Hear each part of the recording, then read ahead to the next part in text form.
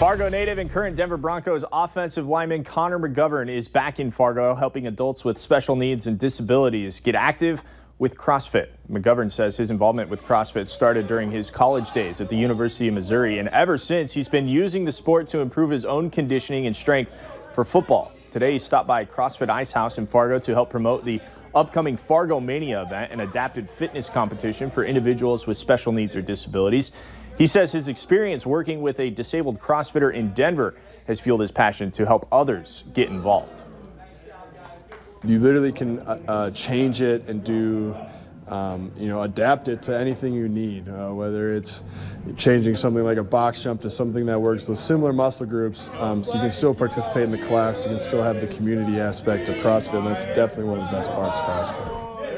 Fargo Mania is scheduled for October 21st, and you can learn more about the event on our website, valleynewslive.com. We'll hear more from Connor tonight about the new quarterback the Broncos acquired, some guy named Case Keenum, and where Connor sees himself fitting in with the Broncos as he enters his third NFL season. It was great to